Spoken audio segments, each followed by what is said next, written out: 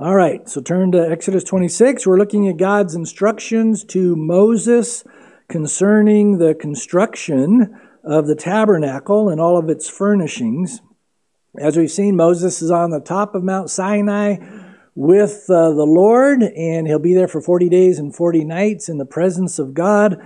And down below, at the base of the mountain, you've got 2.5 to 3 million Israelites who are all camped out around the base of the mountain. And as I mentioned last time, they are all in their tents. And the tabernacle, it's basically God's tent. It's just a large tent. God's presence would be manifested among the people there from the tabernacle. They would see the pillar of fire by night. They would see the pillar of cloud by day. But it was also a place of sacrifice so that the people could have fellowship with God. And that's the key to the whole, building, not really building, but the tabernacle itself was a place to sacrifice in order for them to have fellowship with the Lord. Tents, they're very relatable. Pretty much every culture down through history has had tents. Even today in the Middle East, in Israel even, you'll find Bedouins in their tents. Our Native American friends, they had tents, also known as teepees in this country. Our settlers who came through back in the 1800s, they were all in the first RVs, covered wagons. And basically, we can relate to this whole concept of tents because God talks about our bodies being tents, temporary dwelling places for us. This is what Paul says in 2 Corinthians 5, starting in verse 1. For we know that if our earthly house, this tent, is destroyed, we have a building from God, a house not made with hands, eternal in the heavens. For in this we groan, earnestly desiring to be clothed with our habitation which is from heaven. If indeed, having been clothed, we shall not be found naked, for we who are in this tent groan. The older you get, the more you groan. Being burdened, not because we want to be unclothed, but further clothed, that mortality may be swallowed up by life. And so presently we're all living in a temporary tent. And like any tent, they're not designed to last forever. And so when the rapture takes place and we're caught up into the presence of the Lord, we will receive our eternal homes, which is our resurrection bodies.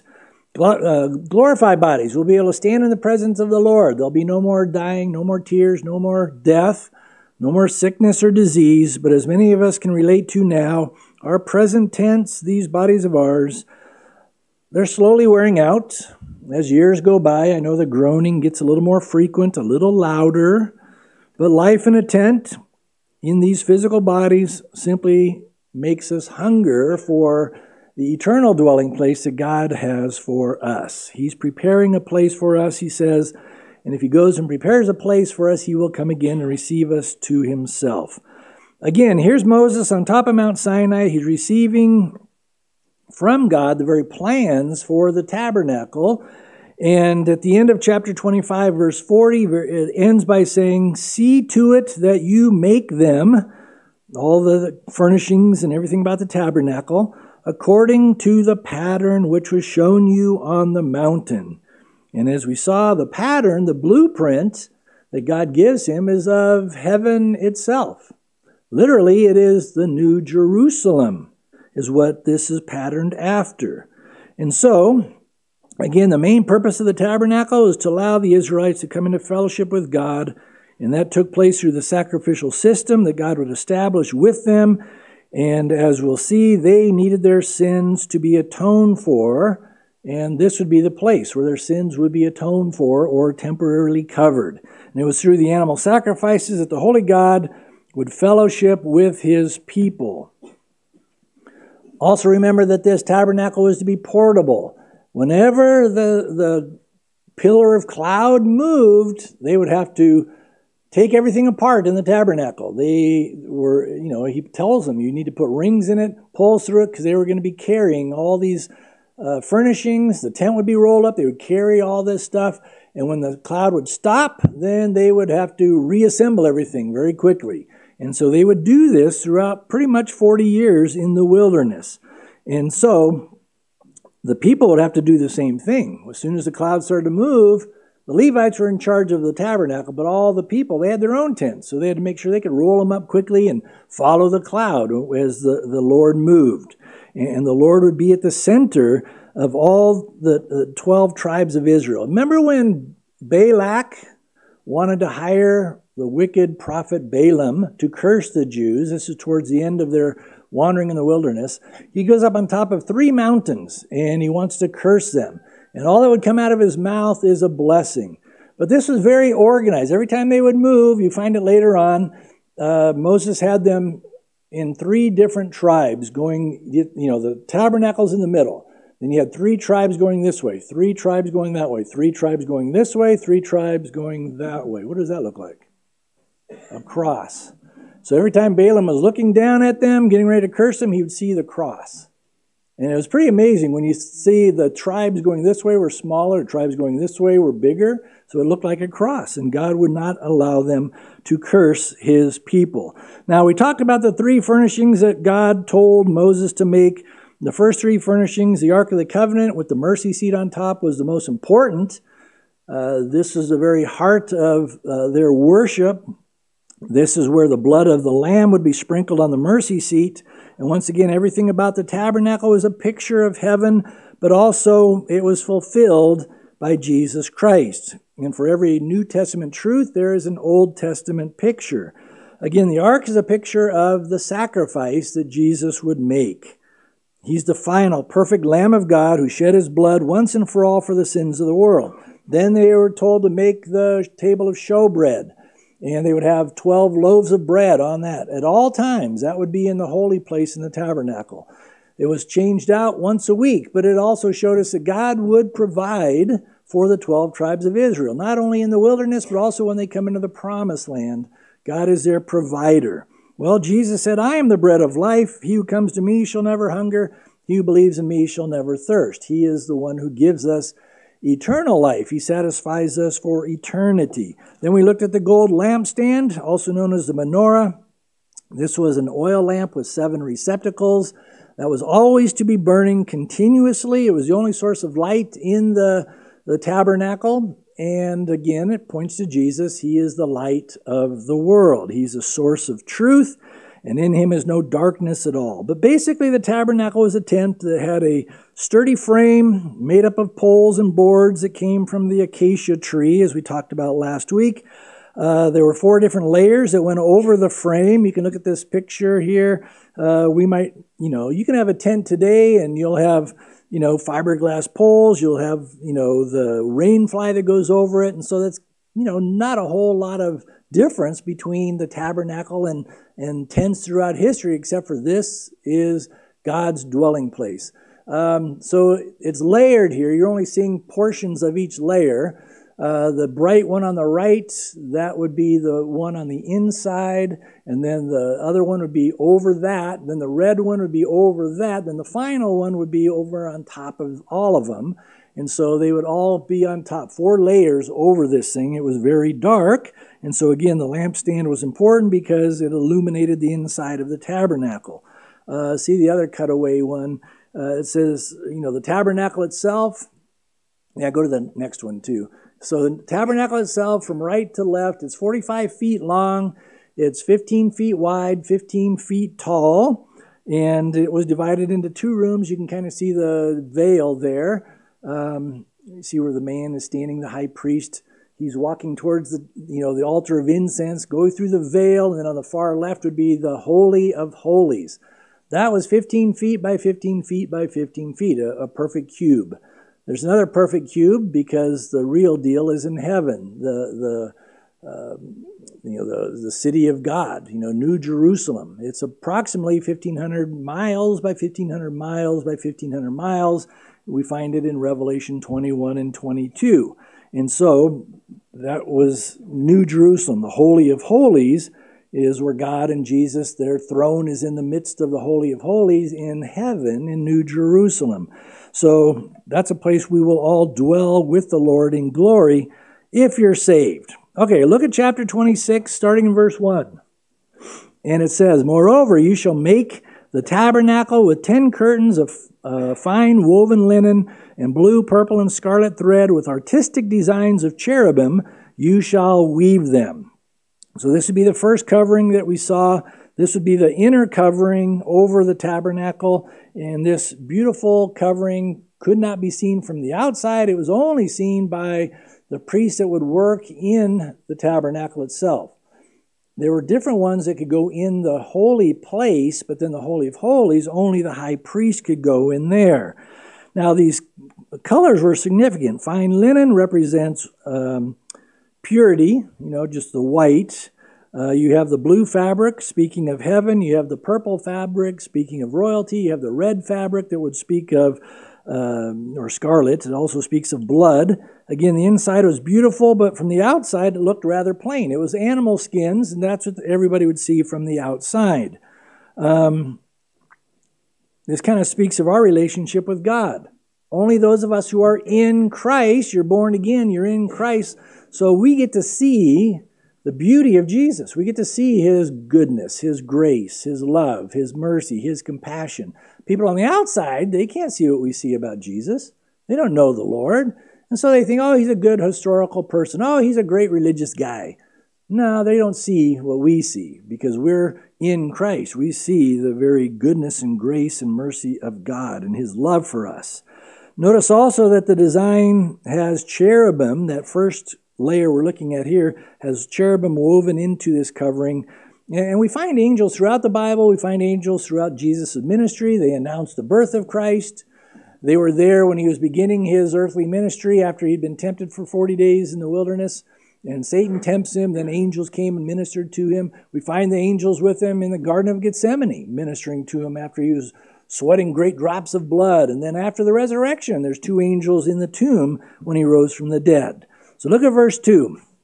Some of what we're going to read, I know it sounds a little tedious, but we'll get through it. Be patient. The length of each curtain shall be 28 cubits. Well, again, a cubit is about 18 inches from your elbow to your fingertip. It's about 18 inches on average. The width of each curtain, 4 cubits.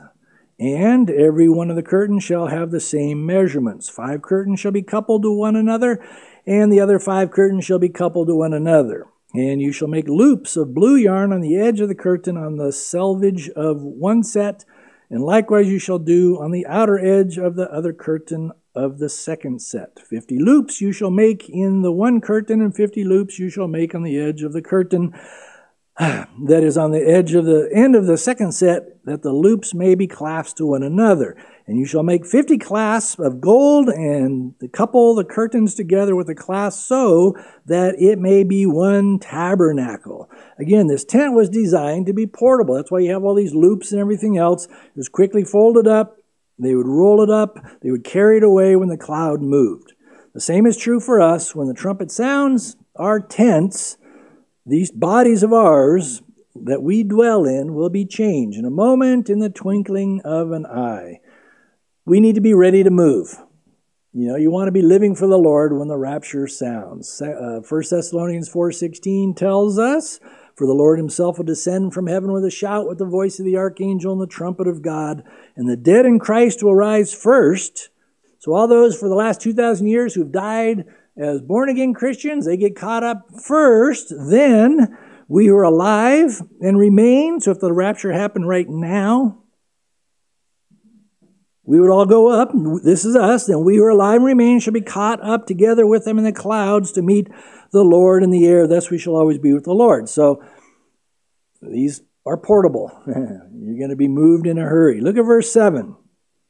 You shall also make curtains of goat's hair to be, so now he's talking about the next layers that go over the tabernacle. To be a tent over the tabernacle, you should make 11 curtains. The length of each curtain shall be 30 cubits, and the width of each curtain 4 cubits, and the 11 curtains shall all have the same measurements. You shall couple 5 curtains by themselves, 6 curtains by themselves, and you shall double over the 6th curtain at the forefront of the tent. You shall make 50 loops on the edge of the curtain that is outermost in one set, and 50 loops on the edge of the curtain of the second set. And you shall make 50 bronze clasps, but put the clasps into the loops and together, couple the tent together, that it may be one. The remnant that remains of the curtains of the tent, the half curtain that remains, shall hang over the back of the temple, and a cubit on one side and a cubit on the other side. This is like a rain fly. Rain fly? Is that sound right? Yep. Of what remains of the length of the curtains of the tent shall hang over the sides of the tabernacle on the side and on that side to cover it. You shall also make a covering of ram skins dyed red for the tent, and a covering of badger skins above that. So if you put that back up, the 4 cutaway ones. Okay, again, this is just the cutaway. All of these would be pulled over, so you'd have 4 layers over the tabernacle itself. The first one, again, was the beautiful one on the inside. The second one was made of woven goat's hair, and even that will point to Jesus, as we'll see in a moment. The third covering was the ram skins. They were dyed red, it says. That speaks of the sacrifice. Remember when God told Abraham, take your son, your only son, Isaac, up on the Mount Moriah. You're going to sacrifice him to the Lord. And he's getting ready to, and then God stops him. And what's in the thicket? A ram. And that ram was then sacrificed in place of Isaac. So it's a picture of the ram that God provided. But Jesus is the ultimate. He's the Lamb of God that takes away the sin of the world. The fourth covering, it says badger skins. Some translations say seal skins. Either way, that top layer would be the one on the far left there. That would be the animal skins. It would be like, waterproof. It would make this tent, waterproof. It would cover everything over. Whatever skin it was, the outer covering was nothing special to look at. It was rather plain in appearance. But again, this is a picture of Jesus. He was just a normal-looking Jewish man. You couldn't pick him out of a crowd. He didn't walk around glowing white. He didn't have a halo hanging over his head. He didn't walk 3 feet off the ground. He just blended in. He could blend in. When they came to arrest him at times, he would just walk through the crowds. He blended in. He was a normal Jewish man, but he was also God with us, Emmanuel. What does Colossians 2:9 say? Colossians 2:9, it tells us, for in him dwells all the fullness of the Godhead bodily, or in bodily form. So God himself dwelt among us. In the beginning was the Word was with God, the Word was God, the Word became flesh and dwelt among us, tabernacled among us, and we beheld his glory. Look at verse 15. And the tabernacle you shall make the boards of acacia wood standing upright. So we'll have a cutout of that. You'll see the boards in there. Jennifer can find that one. 10 cubits shall be the length of a board, and 1.5 cubits shall be the width of each board. And you shall make the boards of the tabernacle 20 boards for the south side. You got that picture of the cutout with the boards? You shall make 40 sockets of silver. Did I skip one? Under the 20 boards, 2 sockets under each of the boards for its 2 tenons. And for the second side of the tabernacle, the north side, there shall be 20 boards. And there are 40 sockets of silver, 2 sockets under each of the boards. For the far side of the tabernacle westward, you shall make 6 boards, and you shall also make 2 boards for the 2 back corners of the tabernacle. They shall be coupled together at the bottom, and they shall be coupled together at the top by 1 ring. Thus it shall be for both of them. They shall be for the 2 corners. So there shall be 8 boards with their sockets of silver, 16 sockets, 2 sockets under each of the boards. Whew. Anyway, so each of these boards, as you can see the boards on the cutout there, they're 15 feet long. They're all made out of acacia wood. They are 27 inches wide, and they're covered in gold, and they've got silver caps on each end, the top and the bottom. Pretty cool. Now, they were once trees, acacia trees, that were in the world.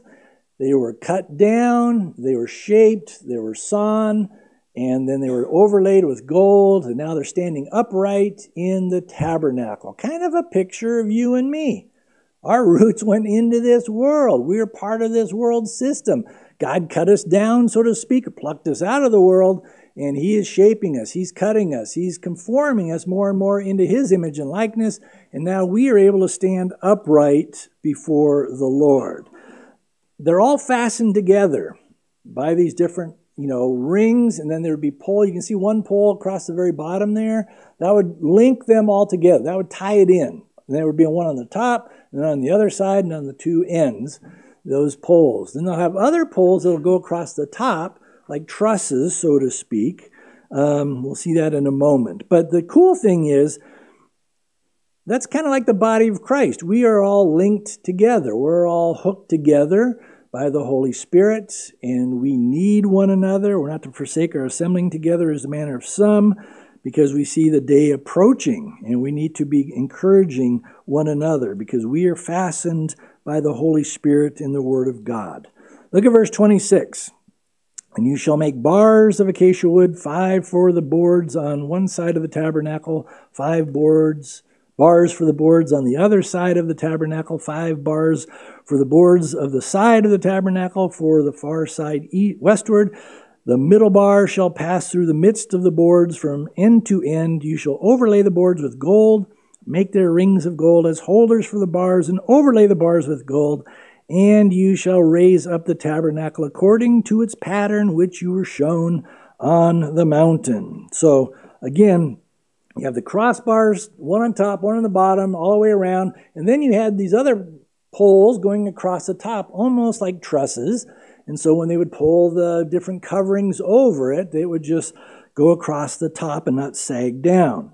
Now, we get to the main part, the last 8 verses here, or 7 verses, if I can count.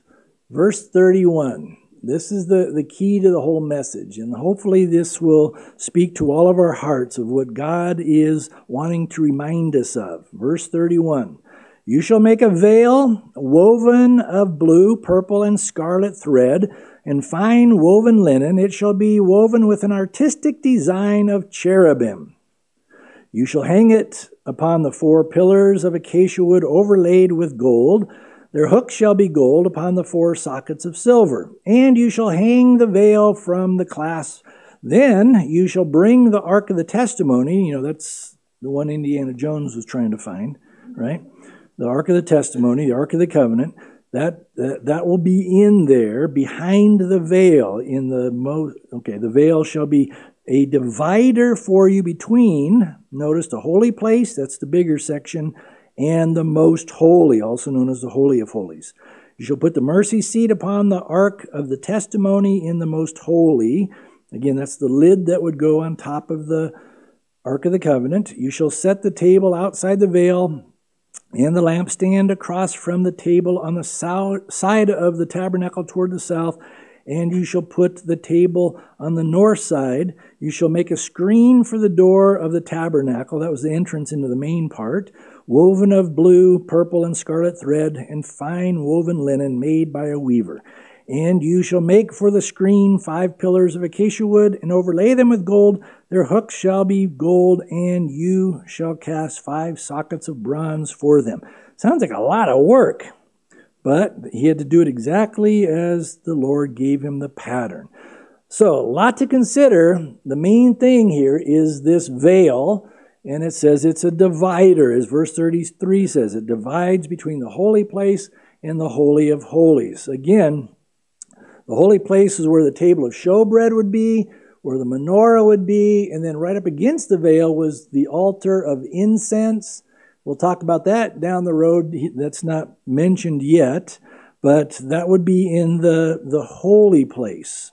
On the other side of the veil was the Holy of Holies, where the Ark of the Covenant with the mercy seat were sitting. It's in that veil.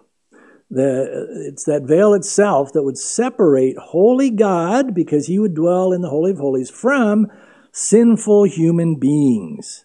Now, there was only one day a year. And this went on for 1,500 years, not only with the tabernacle, but later with the Temple of Solomon, and then the temple that Ezra and Zerubbabel built, and then when Herod remodeled it. So for like a 1,500-year period, the Holy of Holies, one time a year, the high priest could go in there. It was the Day of Atonement. We know it as Yom Kippur, and he was the only person that could go in there and meet with the Lord, so to speak. I encourage you to write down Leviticus 16, because it goes into great detail about what took place on the Day of Atonement. That whole chapter deals with it. I'll briefly go through this. God required 4 animals to be brought to the tabernacle, then later the temple. There was 1 bull, there was 1 ram, and then there were 2 goats. The ram, it would be sacrificed. It was a burnt offering, totally consumed on the altar that would burn it up. A burnt offering was offered to the Lord for the sins that the high priest knowingly committed. This is for him, preparing him to be able to go into the Holy of Holies. On the Day of Atonement, the high priest would place his hands on the ram's head, confessing his sins over the ram, and then it would be burned up completely. That's what a burnt offering was, completely consumed on the altar. This was symbolic of his sins being transferred to the innocent animal and then burned up on the altar as a substitutionary sacrifice. The next one would be the bull. They would take the bull, they would drain blood out of the bull. The high priest would then go into the Holy of Holies, sprinkle blood from the bull on the mercy seat, and that was for sins that he unknowingly committed. And that was symbolic of him, repenting of his sins that he even know he committed. But then came the 2 goats. The high priest would cast lots for them. 1 lot would be cast for the Lord's goat. The other was cast for the people. And this would be the goat that would be used for a symbol for all the people to put their sins on this goat. We'll talk about that in a moment. So the Lord's goat, they would kill it. They would drain the blood out. He would go into the Holy of Holies. He would sprinkle blood of the goat on the mercy seat. Now, who saw that? Nobody saw it. Just the high priest. He's the only one that saw anything going on. He's the only one that could go into the Holy of Holies. So the second goat, and this is the exciting part to me, is it's known as the scapegoat. Again, this second goat was for all the people to see. The high priest, he would put his hands on this scapegoat. He would confess the sins of the people, not his own, because he's already done that. But now he's putting his hands on the goat as a sign to all the people that we are guilty of sinning against the Lord. We need our sins atoned for or covered. And that would signify that the goat, this scapegoat, was now going to be released out into the wilderness, and it was going to carry their sins away. So he would lead this goat, and it was a big procession. They lead the goat outside of the tabernacle, later outside of the temple in Jerusalem, and they would set up messengers, I don't know how far apart, but just leading out into the wilderness. And these messengers, they would just make sure the goat kept running away from them. And it had the sins of the people on it. And the people are watching this. They're excited because they're watching this goat run away. And then they would wait for the last messenger out in the wilderness. And as soon as he saw the goat disappear, it's gone, he would yell, "It's gone!" And then the next messenger, going back towards the tabernacle, would say, "It's gone! It's gone!" And they go all the way back until they get to the final messenger by the tabernacle, by the temple. When he said, "It's gone," there was a huge uproar. All the people would begin to worship and celebrate because their sins are gone. That's what the Lord has done for us. They would just be so excited. And it's not just because we are forgiven by the Lord, but our sins are gone. And that's an amazing picture of what Jesus has done for us. Yes, Jesus died for all of our sins. Yes, we are forgiven, but there's more to it. Your sins are gone. Don't forget this. They're not only gone, but they're also forgotten. Look at these verses. Psalm 103, verse 12. It says, "As far as the east is from the west, so far has he removed our transgressions from us." That's a picture of the scapegoat running away out of your midst. You can't even see it anymore. Hebrews 10:17 says, then he adds, "Their sins and their lawless deeds I will remember no more." God sums it up like this in Isaiah 43:25. When he says, "I, even I, am he who blots out your transgressions for my own sake, and I will not remember your sins." Why? Because they're gone. That's so important for us to grasp hold of. Jesus has forgiven us completely, has washed us clean by his blood thoroughly, and our sins, which lead to death, have been totally forgotten by God. And so that means your record of sins is gone. God doesn't have a record of your sins, past, present, and future. They're gone in his presence. Our guilty records have been destroyed. Just like the scapegoat ran off, never to come back, our guilty records are now clean, never to be brought up. Why is this so important for some of you to understand today? Well, think about it. Is there anything from your past that you regret? Yeah. Anything you might be ashamed of? Is there anything you said or did? Some immoral choice you made? Something you regret not doing or something you did do? Is there something from your past that Satan keeps bringing up and rubbing your nose in it? He tries to use it against you. He tries to use these things to pull you down when you're feeling weak, when you're feeling low, when you're feeling discouraged, when you're getting depressed. That is when Satan loves to bring up our past. He will try to condemn you. And if you feel beaten up and condemned, you need to realize, from God's perspective, it's gone. And you hold on to the fact of what God says and not what your feelings are. And you certainly don't want to be listening to the lies of the enemy. And if any of this is speaking to you, let me just remind you of this powerful truth. It's gone. Don't forget that. Because Satan will always bring it up. God won't bring it back. He has removed all of our sins from us. He has destroyed our pages of sins against us. This is why verses like Romans 8:1 are so important. There is therefore now no condemnation to those who are in Christ Jesus. Praise the Lord. Now, why do you find yourself having things thrown back in your face so often? It's because we return to our past. We're new creations in Christ. Old things have passed away, behold, all things become new. But the old things have passed, but we keep going back to the past. And so, yes, you're going to give the enemy ammunition against you, because it goes on to say there's no condemnation to those who are in Christ Jesus, who do not walk according to the flesh, but according to the Spirit. And it's because of the Holy Spirit that we are born again. It's because of the blood of Jesus that we are redeemed. It's because of Jesus as the substitutionary sacrifice for our sins, we are now declared righteous. Again, 2 Corinthians 5:17 says it so perfectly. Therefore, if anyone is in Christ, he is a new creation. That's what we stand on. Old things have passed away. Behold, all things have become new. But it's your responsibility to walk in the newness of life that he has given you. If you return to the vomit of this world, you're letting the enemy rip you off. You're letting the enemy throw these things right back at you. And you're going to feel beat up and condemned because you're living for the world and not for Jesus. And so may we always yield ourselves to the Holy Spirit, because he is the one who will strengthen us, who will enable us to walk in this sinful world as new creations that Jesus has turned us into. And I hope and pray that you can remember these things, because there's no sin, there's no combination of sin that is stronger than the blood of Jesus. His blood cleanses us of all sin. 1 John 1:7, 1 John 1:9.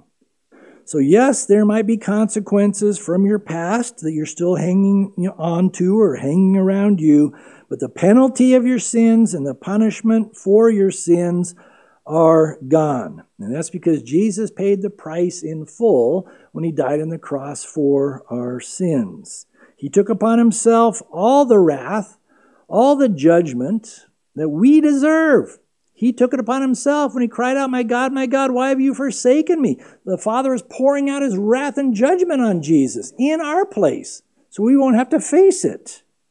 God did all these things for you and me simply because he loves you and me. And I can't think of a better passage of Scripture that ties this all together than Romans 8, starting in verse 31. "What then shall we say to these things? If God is for us, who can be against us? He who did not spare his own Son, but delivered him up for us all." Jesus, he wasn't spared. God allowed him to be beaten and tortured, nailed to the cross. That was his will for his Son to take our place.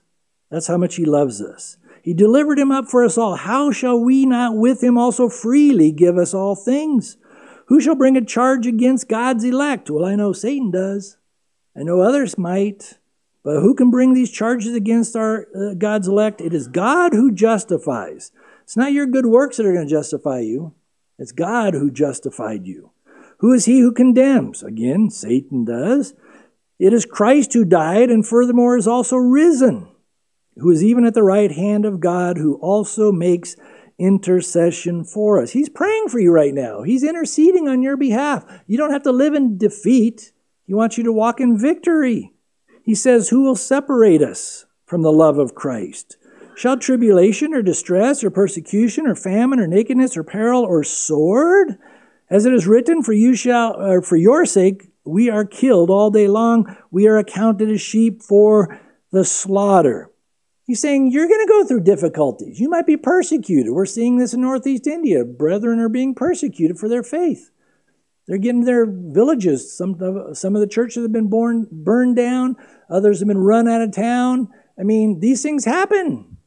But God doesn't separate us from his love. He says, yet all these things were more than conquerors through him who loved us. That doesn't mean he's going to fill up your bank account. You're more than a conqueror because you can have victory even when you're being attacked by the enemy. For I am persuaded that neither death, nor life, nor angels, nor principalities, nor powers, nor things present, nor things to come, nor height, nor depth, nor any other created thing shall be able to separate us from the love of God, which is in Christ Jesus our Lord.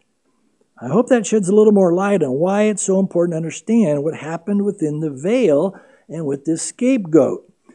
It took place, again, every year on the Day of Atonement. But once again, all these things within the tabernacle pointed to Jesus, because in a very real sense, Jesus is our scapegoat. We literally put our hands on his head. We beat him mercilessly. If you were a Roman soldier beating Jesus, that was just like you beating Jesus. You pounded that crown of thorns on his head. We're the guilty sinners. What's the first thing he said when he raised up on the cross? Father, forgive them. They know not what they do. All of our sins were transferred onto Jesus. And so we read this in Hebrews 9:28. So Christ was offered once to bear, that means to carry, like the scapegoat carrying our sins away, to bear the sins of many. To those who eagerly wait for him, he will appear a second time apart from sin for salvation. Again, our sins were transferred to Jesus. 1 Peter 2:24, who himself bore our sins in his own body on the tree. He carried our sins. He took them upon himself when he hung on the tree, that we, having died to sins, might live for righteousness, by whose stripes you were healed. Ask yourself, am I living for righteousness? Am I living for God? Or am I still living for this sinful world? You're going to get beat up if you're living for the world in your flesh, but you live for righteousness, and you're going to be amazed at what God can do in and through your life. 1 John 2:2, and he himself, Jesus, is the propitiation for our sins. What's that word mean? Simply, he satisfied the very wrath of God. We deserve his wrath, but Jesus absorbed it on the cross. So he is a propitiation for our sins, and not for ours only, but also for the whole world. That means salvation is for anybody.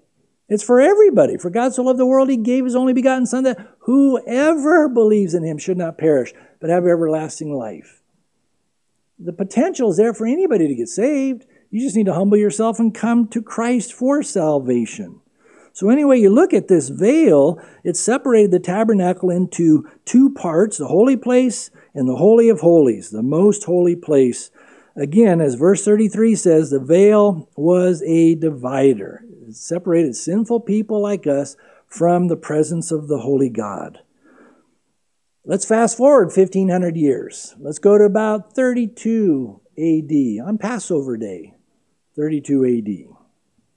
What do we find? Well, there's an amazing building on the Temple Mount, the very temple of God. At that point, it was known as Herod's temple. Solomon built this temple, is wiped out by the Babylonians when they came back from their captivity. Ezra, Zerubbabel, they rebuilt a temple, not all that spectacular. But then Herod came along and he remodeled that temple, and like everything Herod did, it was grand, it was huge, it was massive. Jesus spent a lot of time in the shadows of that temple. It was the center of Jewish worship at that time. But since everything King Herod did was bigger and more elaborate, he made the veil in the temple 80 feet high, about 9 inches thick. That's one giant veil. That's hard to pass through. Even more difficult to get to the Lord. It says it had cherubim woven into it. Again, it represented the Garden of Eden. Remember when Adam and Eve sinned and God put them out of the garden? This is what we read in Genesis 3:24. So he drove out the man, he placed cherubim at the east of the Garden of Eden, and a flaming sword which turned every way to guard the way to the tree of life. God didn't want them going back there and eating from the tree of life in their sin, because then they would be forever in their sin. So God in his grace put the flaming sword there to keep them out. The cherubim on the veil represent those angels who are like guardians to God's holiness, guardians to his glory. Again, only the high priest could pass through that veil once a year and sprinkle the blood on the mercy seat. But a wonderful thing happened. Passover day, at 3 o'clock, we know the time, it tells us in the Bible, at 3 o'clock in the afternoon, something amazing took place. This is when Jesus is dying on the cross for our sins. 3 o'clock is when they would have they slaughtered like 250,000 lambs every Passover. But at 3 o'clock was the official slaughtering of the lamb that would go into the Holy of Holies, sprinkle the blood on there. That was a big deal at 3 o'clock. So what happens at 3 o'clock? Jesus is on the cross. And this is what we read in Matthew 27, verse 50. And Jesus cried out again with a loud voice. What did he say? Well, John 19:30 tells us what he said. It is finished. And that's when he yielded up his spirit. Then behold, the veil of the temple was torn in two from top to bottom. And the earth quaked, and the rocks were split. So again, at that very moment when Jesus died, that 80-foot veil, 9 inches thick, was torn in two from top to bottom. It's like God reached down and tore it, because Jesus paved the way for anybody and everybody to come into the presence of God. Not just a high priest once a year, but now we have access. Again, the mercy seat on top of the Ark of the Covenant. That's the throne of God in glory. That's why Hebrews 4:16 says, we need to come to the throne of grace. We can have boldness to come to the throne of grace, where we can find grace and help and mercy in our time of need, because that is where we can all go into the presence of the Lord. I wonder what that sounded like. An 80-foot veil, 9 inches thick, being torn in two from top to bottom. It's in Acts 6, verse 7, that we're told many of the priests got saved. There's a lot of priests on the Temple Mount during Passover, and they would probably hear it. Can you imagine just, what would that sound like? And everybody's like, what? And then there's an earthquake, rocks are split. Many people got saved. But what is the significance of the veil being torn? God is saying that once the ultimate sacrifice has been made, and Jesus paid the price in full for our sins, access to God is available for anyone.